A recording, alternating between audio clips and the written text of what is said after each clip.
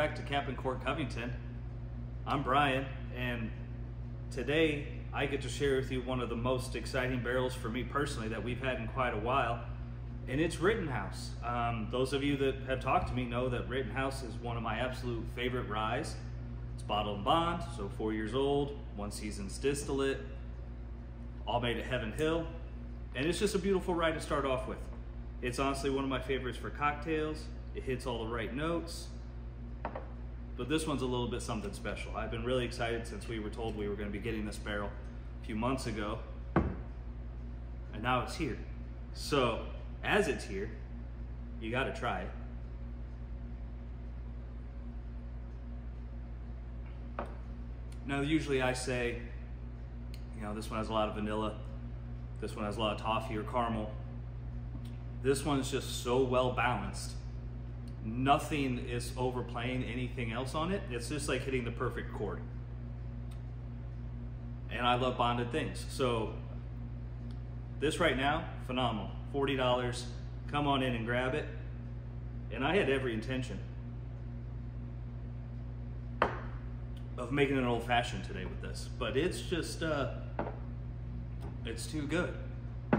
So instead, I'm gonna use Rittenhouse. Just the regular old Rittenhouse. The favorite way I like to make an old fashioned myself.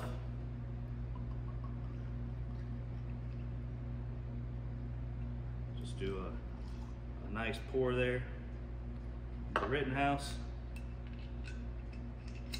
A little bit of the Demerara syrup lends a little bit more earthiness to it.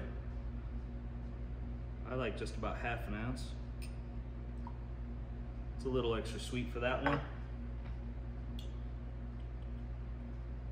A couple dashes of the Fee Brothers Old Fashioned Bitters. It's a little bit higher on the cinnamon, which I like. I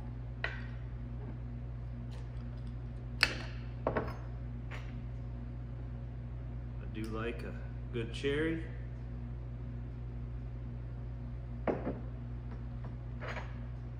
And then we have these candied orange. Those are nice. It's your favorite cube of ice.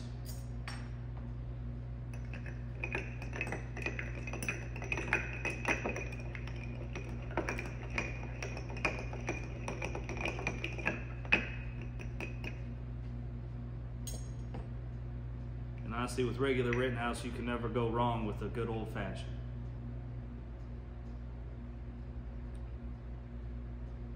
Yeah, doesn't get a whole lot better than that.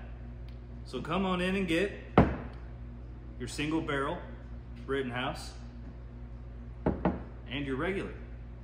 And we'll see you soon. Thank you.